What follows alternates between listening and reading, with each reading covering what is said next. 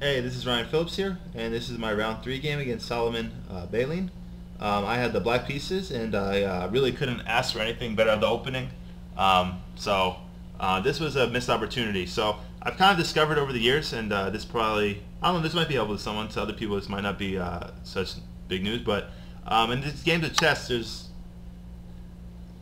you're kind of lucky you have to salvage the half points or gain the half points when it's there. So for example, if you're on the tougher end of the position, you have to draw it so you don't get 0 points. You have to get salvage a half point, and then if you're on the better side of the position, you have to convert that to a full point and not settle for half point. And I mean, that's common sense, and that might be like an obvious statement, but that's really the difference between winning these tournaments and coming in like 10th place, or even or having just a terrible tournament. So just being able to maximize your results is huge, and I think that's why endgame play and late middle game play is key. I think my endgame play has been substantially better. I think, I don't know, just through the years I've gotten better at it. But my late middle game play, where I'm not exactly, it might be like a newer position. I'm not 100% sure what to do. I think I have a talent for chess, so I'm not sure. I don't think it should be a problem for me to figure out better ideas and plans to like kind of convert my advantages. And of course, I shouldn't dismiss my opponents. They put up good resistance, and these tournament level, these tournament chess players, they fight hard. But yeah, I think I should be converting this. Like, this is a game I should have converted, and I actually went from having a fantastic position to I probably should have lost this game at some point. But I found a nice kind of drawing resource after my opponent made a pretty significant mistake, I thought. Anyway, though, I couldn't have asked for more for the opening, so I went e4, c5, so computer guessed my move. Knight f3, d6, so yeah, basically this tournament all Sicilians. And then bishop e2 again. So I was like, okay, at least he wasn't familiar with my first round game, or maybe he was and thought he could find an improvement or something. But I mean, after bishop e2, I was like, okay, I at least know what to do. I had seen this already, so I played e5. So everything went according to plan. And then here he deviated with a better move, bishop e3. So I think this is a far superior move to bishop g5. I think the bishops on e2 and e3 kind of complement each other well. They can go to either side of the board, and it's tough for black to exploit anything. They haven't made any mistakes, white. So these are all natural developing moves. So I played knight b d7 again, and then my opponent played f3. So already we see it's similar opening, of course, but very different plans. So in this position, the e4 pawn will not be weak. The f3 pawn is defending it well. F3 controls the g4 square, so this bishop can. There's really nowhere for the bishop to go yet, but maybe the bishop doesn't have to worry about eyeing the g4 square. And the bishop has a retreat, so f3, you're already seeing a different course of the game. So after f3, I played b5, which maybe could be considered a mistake already. My idea is basically just to play knight b6, and then ideas of knight c4, or even ideas of d5. So I don't know. I think b5 is a fine move in this position. Castle, knight b6. So I'm kind of, you can see I'm also kind of stealing the idea of not developing my bishop, so trying to save that tempo. I don't really see how white can manage any attacks on my king anytime soon. So when I start feeling the presence of some slight king danger, probably bishop e7, now castle right away. But here I don't feel any pressure. So my opponent played a very terrible move here, and this move should probably lose the game in my opinion. It's that bad of a move in the opening. It's hard to think he can make that bad of a move, but he played knight d2, and knight d2 just basically gives me d5, and computer evaluation is showing it as not too bad of a move, just a small advantage. But I really think that this move, I think that white should be, or black should be able to come pretty close to they've at least equalized at the very least, and I think they have a good chance to play for a win from here on out. The only idea behind knight d2 is the knight on b3 is not a very active piece, so I don't know if he's trying to swing it to f1 and g3 at some point by moving the rook, or the only real idea I can think of is if I'm playing d5, which he thought I would play, now the e4 square is available for the knight. So that's basically the only thing I could think of. But d5 just like begs to be played, I think. And then here I had a tough decision. I couldn't figure out which knight to take with, and I'm always happy when it's like a very tough decision in my head, and the computer evaluation is showing it is a very tough decision because it's dead even. I thought knight f takes d5, and I thought maybe bishop f2, and he would let me double up his pawns. I considered, which strategically looks like suicide, but It was something I thought might happen, and I was worried that knight f takes d5, I'm removing a defender of my king side. So I was already thinking along those terms. But I didn't see how white could launch any kind of king side attack. I know generally white could castle king side or queen side, my apologies, and launch a pawn storm. But it looks like here a pawn storm wouldn't be too effective. So I figured that I didn't really need the knight on f as a defender of the king side, so I took with the knight. And then he took immediately, so now I realized it was no difference. It ended up being not any difference at all. And then he played bishop f2 pretty quickly. And then I found this nice move, I thought, knight f4. And here my opponent has all kinds of difficulties, so I think I should be able to convert this game, but unfortunately I screwed up somewhere. So now he played, which probably definitely should have been the losing move, rook e1, which I can't really figure out the point. I think he was trying to play bishop f1 to defend the g2 square, but the problem is after I played queen g5, which is the best move, bishop f1 would be a terrible blunder on account of knight h3 check, winning the queen. Knight takes f2 check, and then I even have computers even saying bishop c5 is even better, but I probably would just have taken the queen. And yeah, it's obviously of course winning. So after queen g5, he played what I thought was forced. Even the computer showing g3 is playable, which I was surprised because I was just intending to play knight h3. And I don't know. I figured this would have to be good for black, but apparently not. I guess this is okay for white. So I guess computer showing queen h6.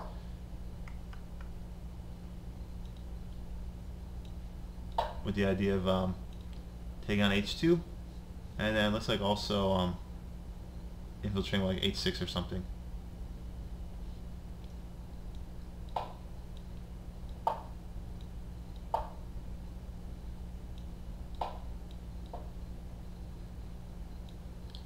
It looks like that would just pick up the exchange, and black can castle, and should be no problem. I guess you have to worry about the bishop being trapped with g4, but as long as the knight's on f1, you can always just take and simplify the position. So anyway, so I thought g3 wasn't playable, but computer's showing it is. So here, and then rook d8. So now my idea is just to play, say a wasted move. My idea is just to play rook takes d2. Winning the queen, so that's my threat right there.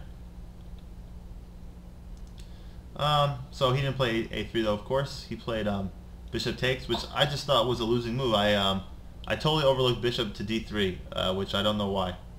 I was like, well, how is he going to save the piece? I don't know why I missed bishop d3 in this game.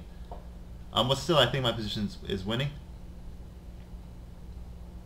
So yeah, so this is a position. This is what I'm talking about. Like, these are the positions you need to convert if you want to win one of these tournaments. So hopefully I'll learn from this, and maybe next year or something I won't make these mistakes. But yeah, I should have been able to win this position. So I played bishop b4, which is a nice move. The idea is c3 is a mistake because bishop to c5 check, or rook takes d3, winning a piece. So bishop b4 is very strong, and then basically forces rook e2. And then here I should have got more materialistic. I actually thought just build up my attack, but I was afraid to get too materialistic here for some reason. I thought after this that my pieces weren't, they weren't like fantastically coordinated, I didn't think. So I was a little worried about, say, something like this.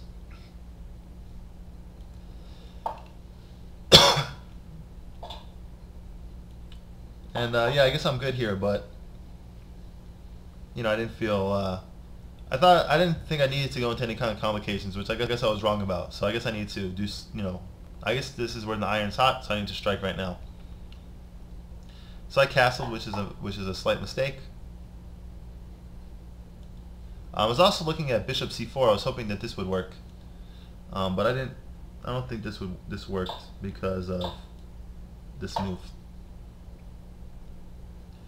And then that then it just loses a pawn. So I was hoping that these ideas would work, but unfortunately they didn't. So just castle. And then he played king h1. So I don't know. I'm pretty shocked and surprised my opponent has time to get away with these like passive moves while I'm like developing, putting my rooks on my rooks on an open file. His pieces are like really cluttered, so I don't know. I'm pretty disappointed I couldn't convert this. I looked at this is the position where I kind of got stuck. So this is also another area of my game that I need to improve. When my pieces are on good squares, I've done like my development's been good. I wasn't really sure how to cash in, so I thought and considered f5, but I couldn't really see how to make that work. So I ended up not playing that. I couldn't even really I couldn't see the full merits of this move either, f5, to be honest. So I thought and I said, well, I should probably double my rooks on the d file. But unfortunately this plan was a little slow.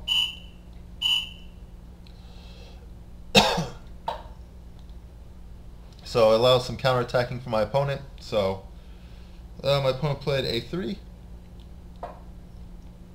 bishop a5, and I think my advantage is a little bit, but I think most of it's dissipated already. So b4, bishop b6, and then he played rook e4, if I remember correctly. Yes. And then here I had a tough decision.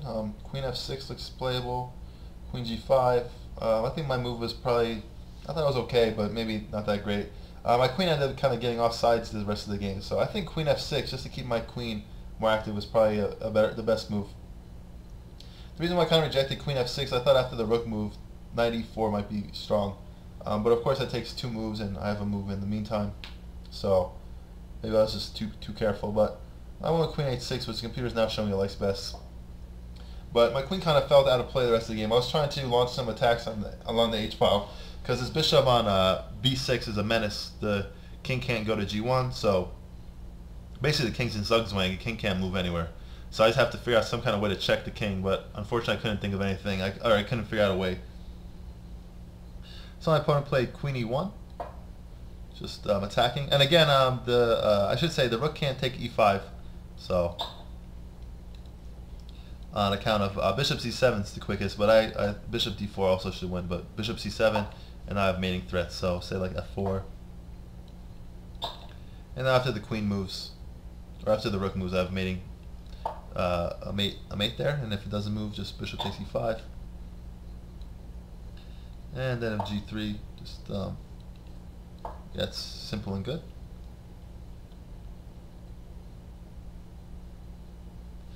So queen e1, rook to d4.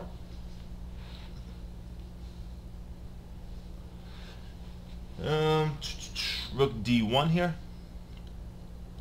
And I think this is, well, rook f8 I played. I guess the computer's showing okay, but I feel like my advantage is starting to slip here somewhere. I'm not exactly sure where. And then here again, I think rook takes e5 is bad. Just rook h4. And then this is not good for white. So this e5 pawn is again a poison pawn. So rook takes d4.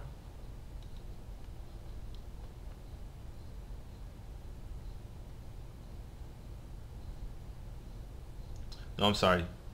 Knight f1 first. My apologies. So this is not a very good move, knight f1. Or it's okay. I mean, it guards the h2 square. E3 square covers. It's okay, but I thought maybe it was a little slow. So here I think I had another position I didn't know what to do, so I thought the pawn could be taken now, so I decided to protect it.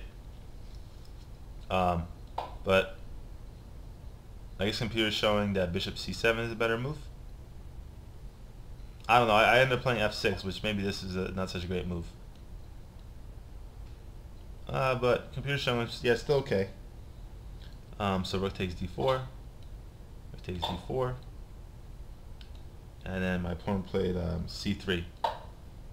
And then, yeah, but now I don't actually have an advantage, so I'm not sure what happened exactly. But here I here kind of panicked. I don't know. I should contest the D file. I think this is pretty obvious, but I decided that I'm going to keep trying to attack, so I didn't adjust to the fact that my position doesn't call for this anymore.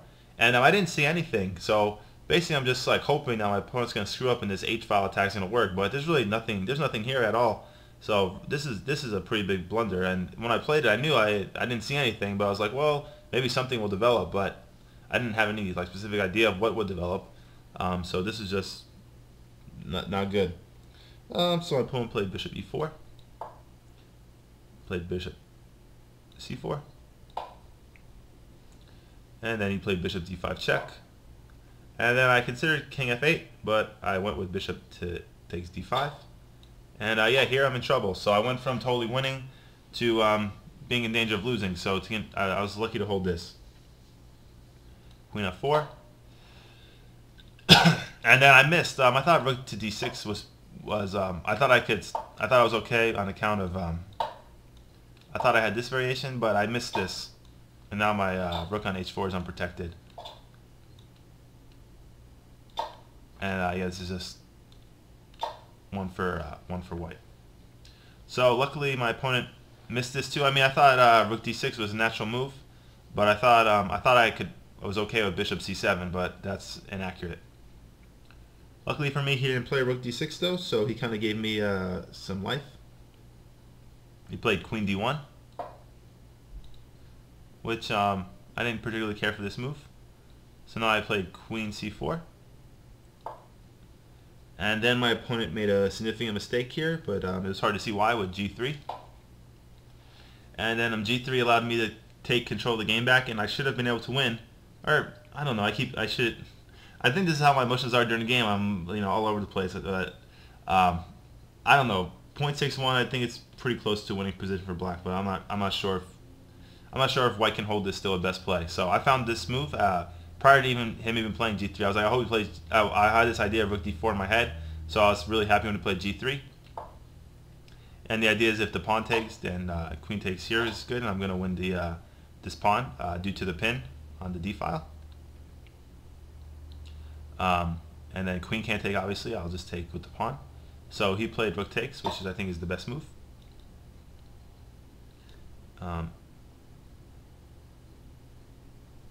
He takes. And then c takes d4, which he didn't play. I think I have good chances, but this is kind of similar to what happened in the game.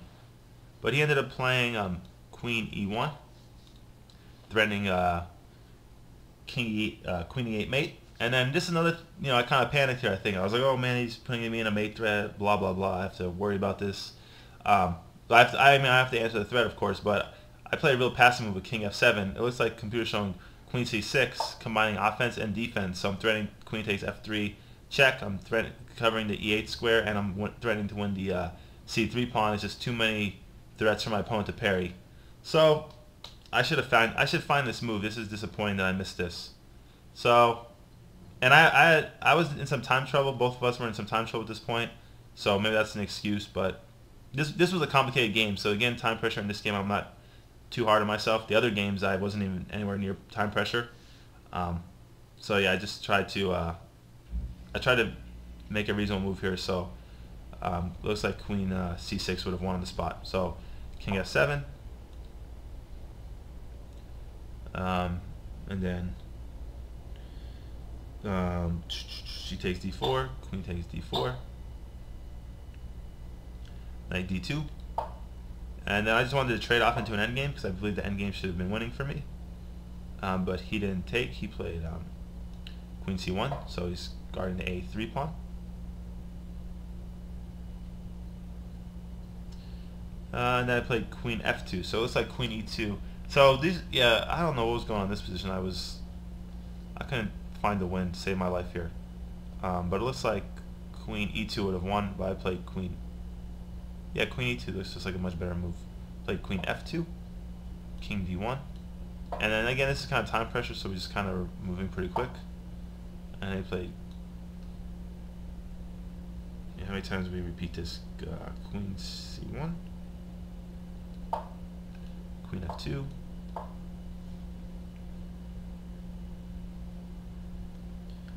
queen d4, queen c1. Now I tried queen e3 here. So I was trying to press my advantage.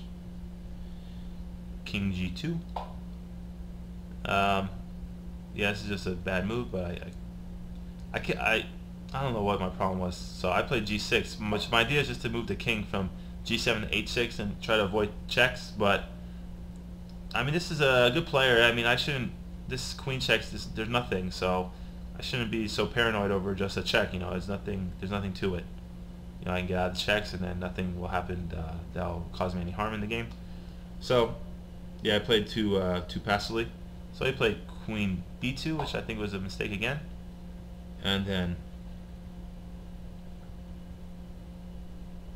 here I played queen e2 check, and he played king h3. And here I missed the crushing move. Bishop g1 just totally wins. I think, again, I'm just so worried about any check, which I have no idea why. After a check here, I just move my king to g7, and he's out of check. So this is an easy move to find.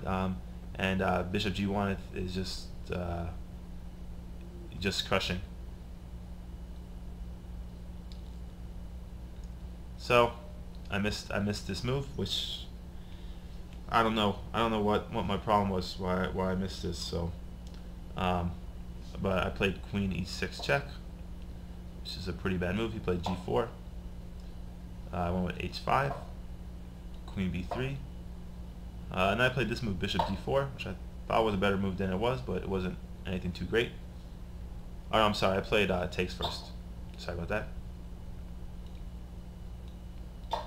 Now I played bishop d4.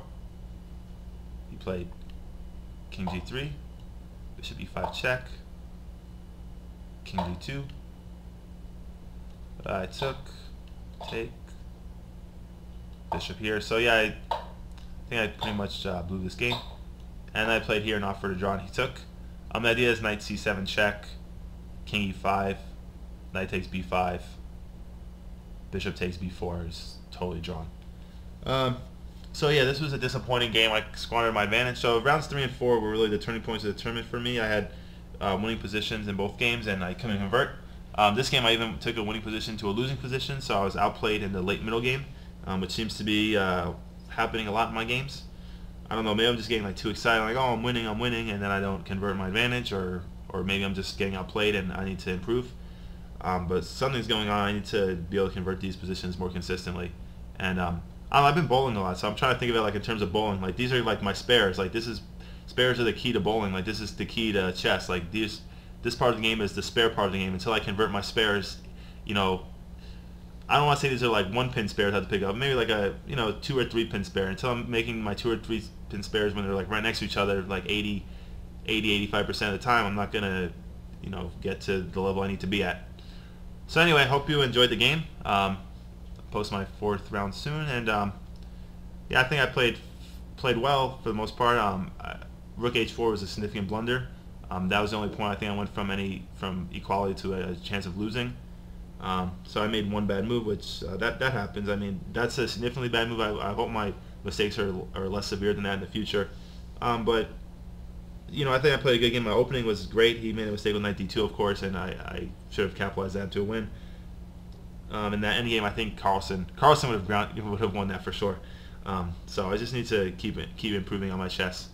Anyway, though, it's Ryan Phillips signing out.